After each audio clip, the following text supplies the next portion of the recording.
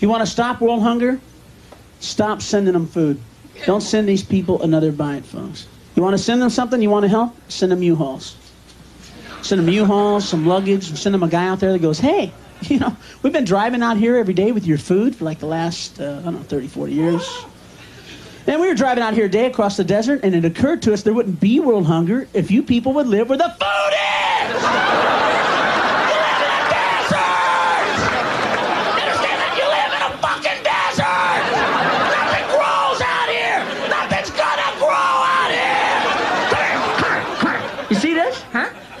This is sand. Yeah. It's sand. You know it's going to be 100 years from now, huh? It's going to be sand! You live in a fucking desert! Get your kids, get your shit. We'll make one trip.